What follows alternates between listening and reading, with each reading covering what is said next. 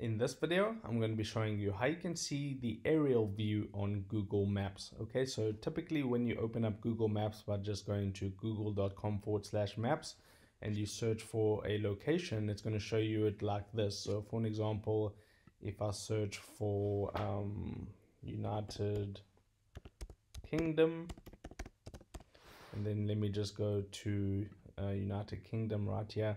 So when you load up any destination, it's going to show it to you like this. But if you want to see the actual aerial view or the satellite view, you can see an option right here that says layers.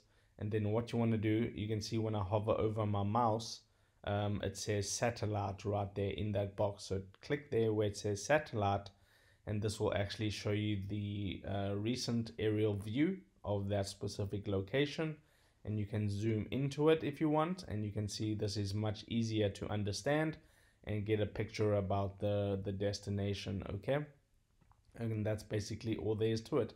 So you can do this with any location that you search on Google Maps. Okay, so if this helped you out, drop a like onto this video and I'll see you in the next one.